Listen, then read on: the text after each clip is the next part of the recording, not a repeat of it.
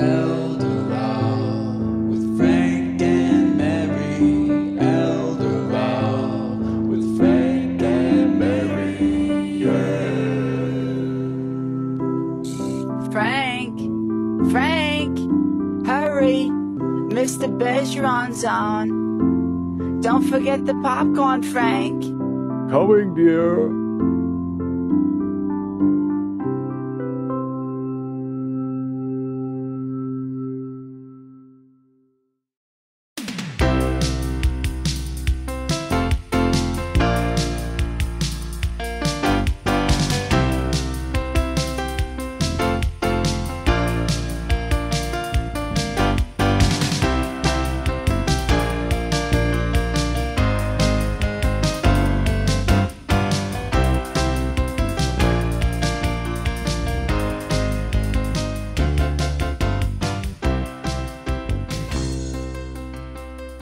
Hi, my name is Art Bergeron, and I'm an elder law attorney at a firm named Myrick O'Connell. And this show is called Bergeron Briefs. The purpose of the show is to introduce you to the programs and resources that are available to elders in your community, and to introduce you to the people who are really involved in running those programs and in providing those resources. And I am fortunate today to have with me the person who probably runs the agency that runs the most programs. Christine Alessandro is joining us. She's the Executive Director of BayPath Elder Services, which you may or may not have heard of, but if you are over 60 years old and you haven't, you should know about this. So Christine, first of all, just tell me about BayPath Elder Services. What in the world is that? Tell me how you got there, and then we can talk a little bit about programs. Well, first, Art, I'd like to say thank you for having me on the show. It's a pleasure to be here this afternoon and talking with you as always. And BayPath Elder Services covers 14 communities in MetroWest. We go from Hudson and Marlborough in the north down to Holliston in the south, and then from Westboro, Northborough over to Natick. So 14 of those communities, including the city of Marlborough. And you come all the way up here to Wayland? Yes, we do. And down as far as Dover and Sherburne. So you cover a lot of places. Yes, we do. Cover a lot of places. 14 towns. I see. So BayPath is what's called an Aging Services Access Point, and it's also an area agency on aging. And what are in the world of those two things? An Aging Services Access Point is a state definition. It's a state regulation that we have been written into, and it says that Aging Services Access Points will provide information and referral, clinical screenings for Medicaid eligibility for clinical programs such as nursing homes, and also protective services, and also in-home services for elders. And those are all funded through state dollars. That's a huge variety of programs. So that's an Aging Services Access Point, or an ASAP. Right. An ASAP. And what is the other term? Aging?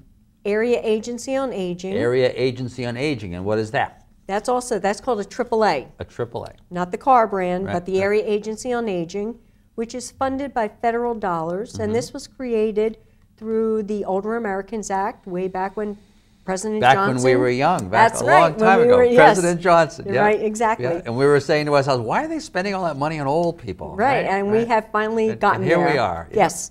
And the money we get from for the Area Agency on Aging funds primarily Meals on Wheels, the Caregiver Program, Ombudsman Program, which are volunteers that go into a nursing home.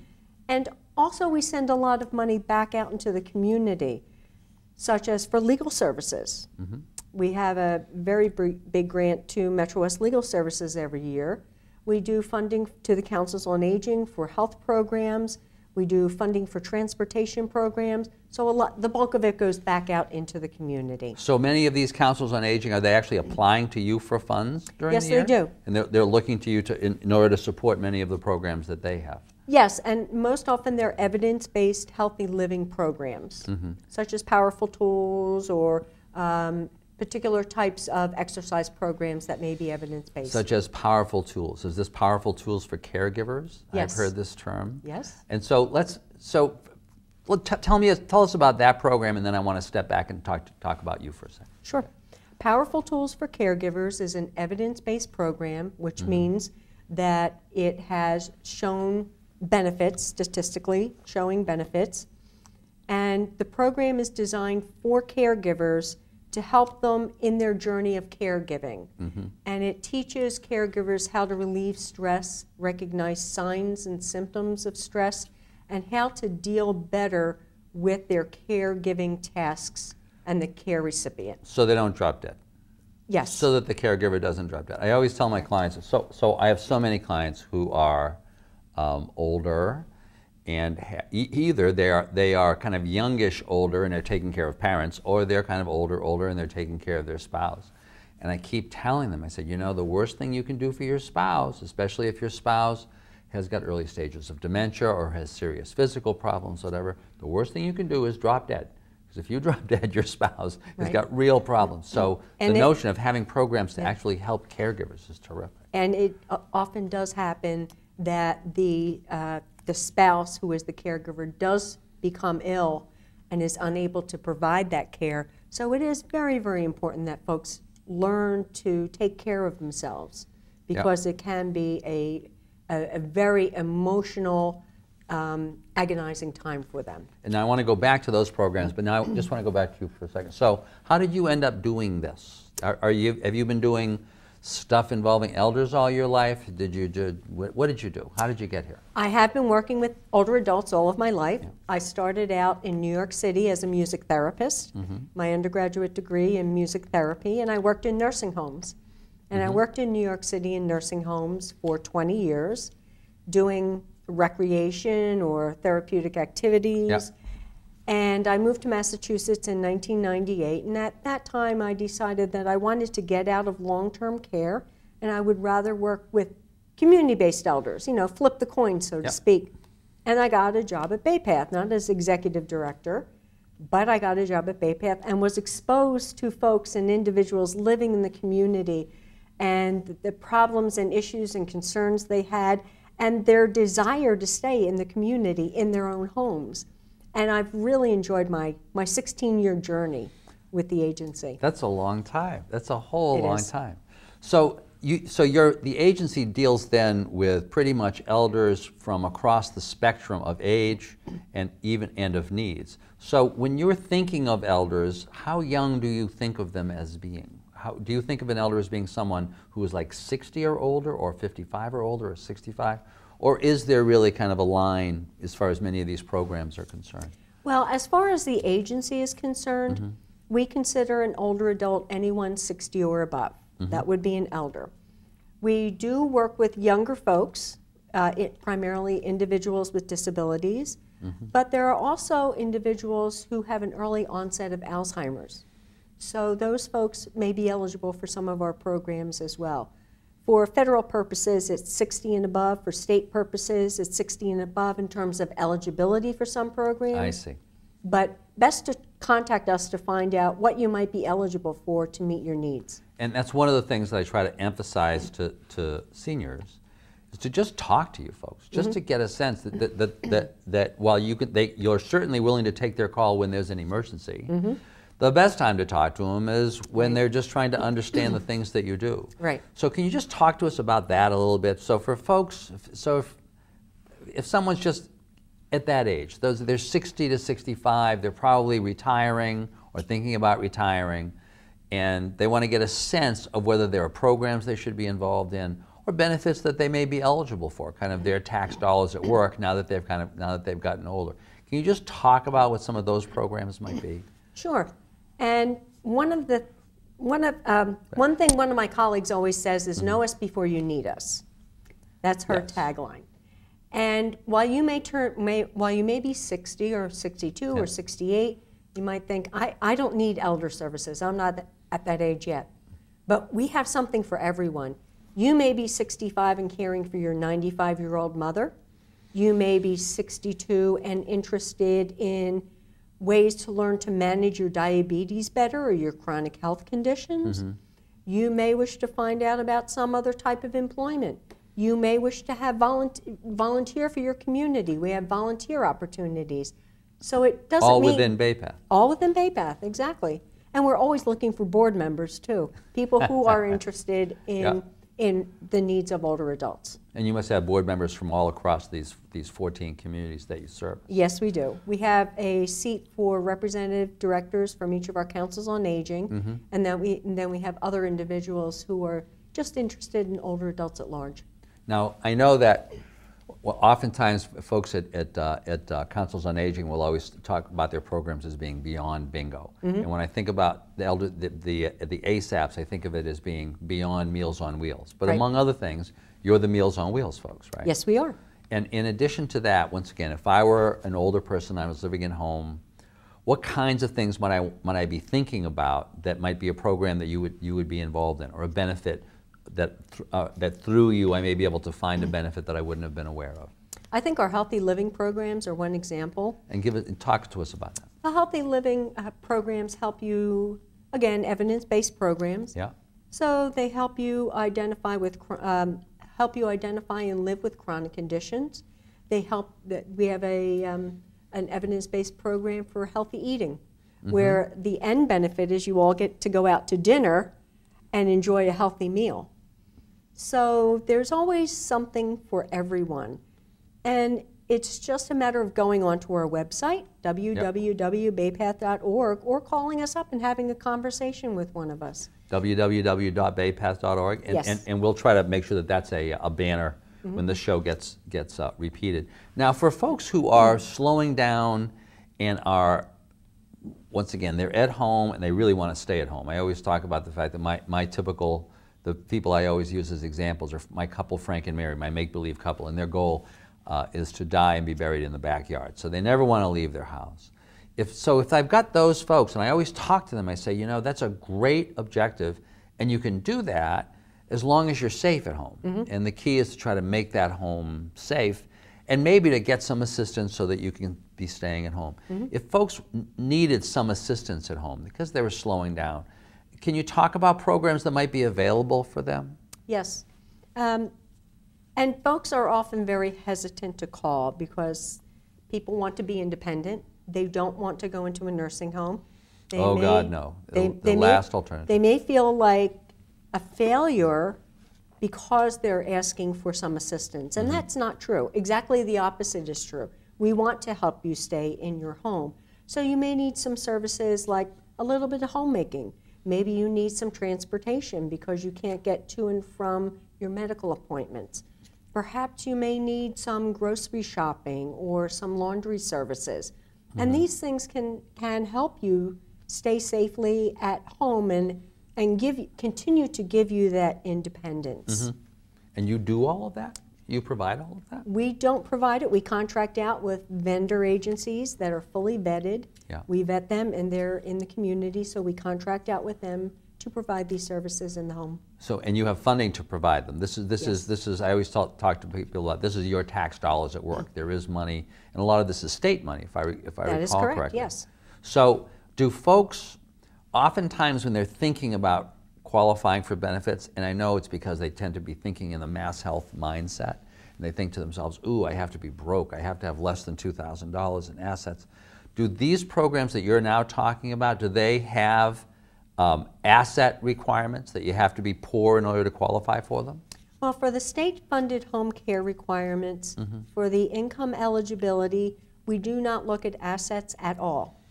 We only look at your annual income. So it's purely income. Annual income, which for a single individual is about $26,000 per year, which in itself is not high, but for folks who do have a higher income than that, we do have the ability to work with our vendors perhaps to provide you some case management services so that you can have those services in the home with some support. I see. I see. So you shouldn't be automatically excluding yourself. Correct. Right. But rather, somebody should be calling BayPath and saying, so let's talk about what kinds of programs that I may be eligible for. Exactly. And that's the way to do it. Don't think you're ineligible. Call us and talk to us about what your needs are, and let us take it from there. We'll work with you. And now, what about if I'm a caregiver, if I'm dealing with that elder, or I'm dealing with my spouse or my brother or my sister or whatever? Can you just talk about what kind, you talked about a program at the beginning. Can you talk about how that works? How are you going to help me deal with those issues? Well, oftentimes with a caregiver, besides perhaps having some in-home services, they have a need for respite. You want to go to your daughter's wedding, and I have to have somebody care for my husband. We can provide that respite for you so you can get away. I see. Our caregiver specialists can work with you in the home to identify other resources that you may be eligible for or that may meet your needs. They can provide some training for you as well. And we have a specialized website for caregivers, and that is www.caregivingmetrowest.org. www.caregivingmetrowest, one word, caregivingmetrowest.org. You've even got one of your brochures. I've got one of my brochures right here. And caregivingmetrowest.org, which is funded in large part by the MetroWest Health Foundation, serves 25 communities in MetroWest, the same 25 communities of the foundation. And that includes all of your 14 communities, right? Every single one of them, some. yes. Yep. So there are resources, there's a blog there, there's a wealth of information to help you in the caregiving journey. It's just a terrific website. I know It is. you got special funding in order to generate the website itself, right? There was like, Yes. if I recall, several $100,000 just to develop the website. Right. There's a long planning process and then the whole website development and implementation in itself. And what I really like about it is you can go on that website because folks don't live in a region. Folks live in a town or in a city. And what's great about the website is you can go on that website for any of those communities and just click to that community and look for resources that are available right in your community. So it's not, you're not just stuck with this kind of very general, because once again, as I get older, I get, like, I don't really want to travel a whole lot. I would just as soon not travel a whole lot. Now, can you just talk briefly about what BayPath does regarding folks that are stuck having to consider nursing home care? Can you just talk about that? Certainly. We have an options counseling program for individuals who may be considering a nursing home or want to know what their options are. So an options counselor can meet with you, whether it be in hospital, your home, a rehab center, and go over with you the resources that may be available, that are available to you, that may not be a nursing home. For example, in the state home care program, we have a program called Choices that can provide up to 24/7 care. And this is for individuals on Medicaid who are eligible for nursing homes, but you get to remain in your own home. That's up to 24/7 care at home. At home. Once again, people are always astonished to hear this. And that has to be approved by a nurse. It's it's clinical eligibility, but the point being it's more than 2 hours a day. Right. And oftentimes most of the time there is a caregiver involved as well. But that means you can stay at home. So we put a package together for you. And we know it's not easy. So we're there to support you. We're there to support your caregiver to put this together to help you meet your needs. Because your goal, as is the state's goal, for people who have dementia, for people who otherwise might need nursing home care if the support weren't there, your goal is to keep folks home. That is And the true. Mass Health goal is to keep folks home. Right. People don't realize once you've become medically eligible for nursing home care, everybody is interested in making sure that that never happens, and kind of you most of all. Right. So where are you? Where are you physically located? Where's the agency? We are physically located in Marlboro, right on Route 20, but folks don't have to come to our office. We go out to you in the field. Our nurses, our case managers, our options counselors, caregiver specialists, they all go out into the field to see people. So you don't have to come in. You just have to call us and call for information and referral and do an intake or just talk to us about what you need. And if you're proposing home care services for these folks, you're the folks who are buying the home care services, right? So that if I'm an elder, one of my biggest concerns is people coming into my home, can I trust them? Are they going to steal? There are legitimate kind of concerns. Absolutely. But you're the person who actually hires the home care agencies that actually provide that care. Right? We contract with the provider agencies. The provider agencies must be approved by the Executive Office of Elder Affairs. So there is a very strict vetting process. We do monitoring, we do observation, we go out into the field to meet with the provider agencies. So there is a lot of oversight. Because when you go onto any website and you look for an agency, how do you know if one is better than another? Right. There's a lot of research involved. And I was, several years ago, my mother had a very bad fall. She lives in another state, and I had to run down to take care of her.